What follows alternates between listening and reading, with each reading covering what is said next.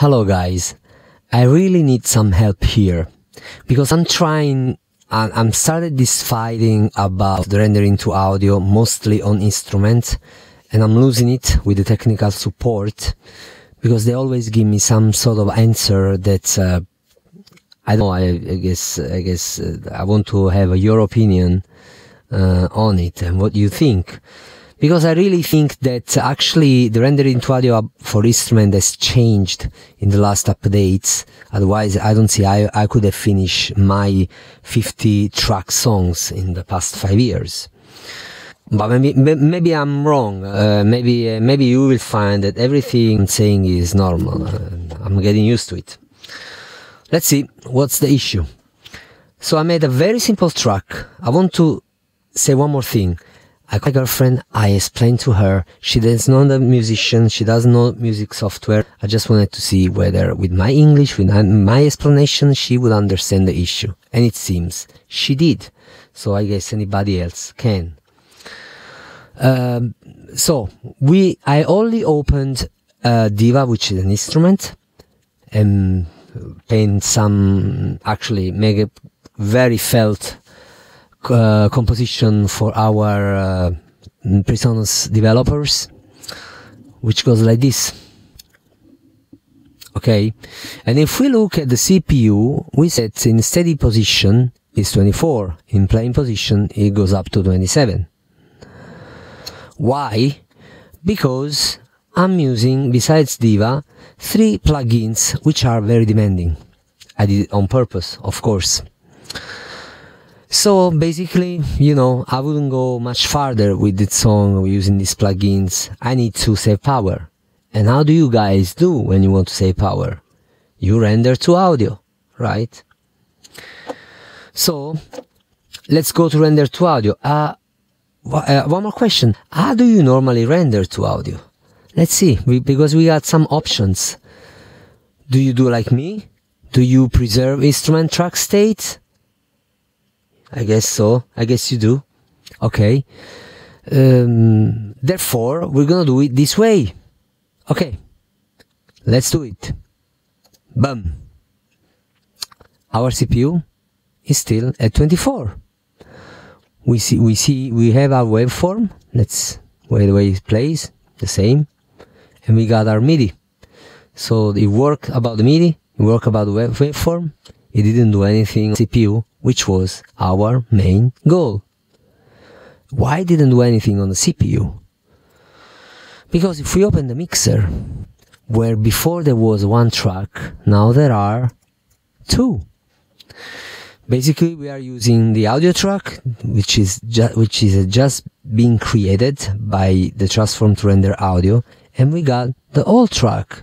And the old track has got the Diva, and the Diva is on. And the insert with our demanding plugin here is on.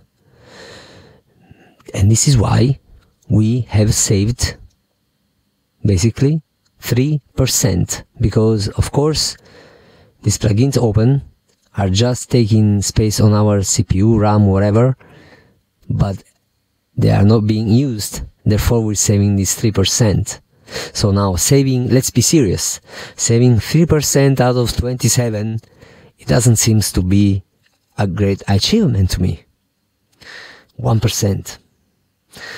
So basically, what the program should be doing is this. You render to audio, then the program, without showing you, without letting you know, does this. Boom. Does this. Boom. And does also this. Boom. Because when we have 30-40 tracks, we cannot have them in the way if they are useless. Now the CPU magically is to 3%. Now when I make the technical support notice this, they say, but this is because you preserved the real state track. Well, I don't think that is the purpose of preserving the real state track. I mean, the purpose is to be able to go back, but at the same time is to save CPU power, which we are not saving unless we act manually. Why should we be acting manually? I mean, we got the macro function here to have, for instance, I don't know, I don't use them much, but for instance, to delete a track and create another one, which we can do with 2 moves. So why this shouldn't be automatic when it's the logic that tells it? This is what you want. For me, it's the way it worked, but I might be wrong. So why should you be doing these other things? And of course, what happens when we go back to transform to instrument track? It happens this, that we are back to instrument, we can hear the track, but we cannot see in the mixer, because of course we need to visualize the track, we need to, by the way, there was no sound, of course, we need to enable the diva, and we have to enable the insert. Do you guys think this is normal? Really? Okay, so they say, the problem is that you want to preserve the state. Okay, then, let's try not to preserve the state. Let's see what happens, huh? Maybe we are sure that this is a masterpiece, you know, and we don't need to change any note. We are totally sure. So why preserve the state? Okay, so transform to audio. Let's unflag, preserve instrument track states, and process it. We are still on 24. We still got this useless track. We still have to bypass the insert, bypass the diva, hide the track. And now we have 3% with no MIDI anymore.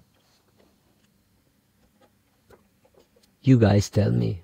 I don't know what is this for, honestly, because actually, if you don't want to have the video, then the MIDI, then the right function to use is actually, let's go back, of course, to our original state, which is this one. No, not yet. Yes, it is actually this one, but we have to, open here.